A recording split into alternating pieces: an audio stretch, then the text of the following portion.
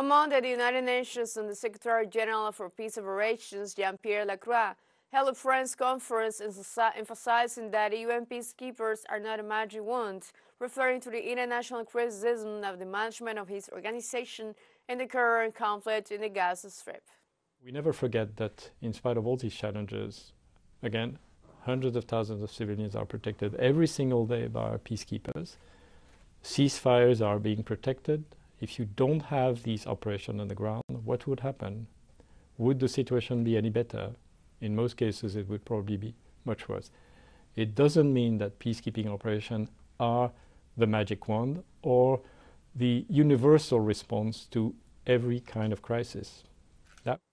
On the other hand, Jean-Pierre Lacroix pointed out that these peacekeeping operations are largely focused on the protection of civilians, but admitted that the United Nations face budget problems and logistical constraints, which increase the frustration in many sectors of the population. I think in some of the peacekeeping operations, our mandate, which are largely focused on protection of civilians, raise expectation that we cannot meet because of the capacities that we have, because of the budget that we have, because of the terrain, the logistical constraint.